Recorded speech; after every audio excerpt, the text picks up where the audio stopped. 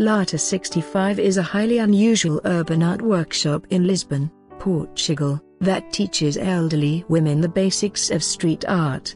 Although graffiti is generally perceived as a part of youth culture, the workshop has introduced the quirky art form to over 100 senior citizens around the city. It gives groups of elderly women the chance to team up with prominent street artists and literally paint the town red. They bring color and charm to otherwise neglected and run-down neighborhoods, by making their own stencils and creating their own street tags. Lara Pebble Rodrigues, architect and founder of Lata 65, said that her goal is to pass on street art to the elderly, using it as a tool to bridge the gap between generations. It is also a way of speaking out against ageism and ageist stereotypes. She strongly believes that age is just a number, and hopes to demonstrate that urban art has the power to encourage, promote, and enhance the democratization of access to contemporary art. Lara, who also founded Wool, an urban art festival, revealed that the idea for Lata 65 came about when she met a fan of the festival over coffee.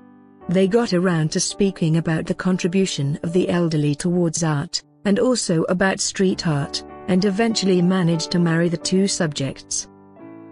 She designed the two-day workshop to consist of modules, the first of which teaches participants about the theory and history of graffiti art. Later, each participant gets to create their own tag or street name, and choose the theme that they would like to work with. In the next module, they are taught how to design and cut stencils that will be used to create the final piece. The last module has participants experiment with spray paint in outdoor locations. Lara recommends that participants extend the workshop to 3 days, because it allows more rhythmic work, greater understanding, and more effective results. She says that the initial part of the workshop is mostly spent in the deepening of ideas and answering questions about what people see on the street every day.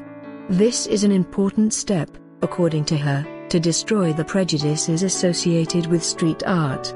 The later part of the workshop is geared more towards the practical aspects of the art form. Lata 65 was intended to be a one-time workshop, but the creativity and potential of her students gave Lara immense pleasure. So she decided to conduct more workshops, to share her passion for urban art with elderly groups.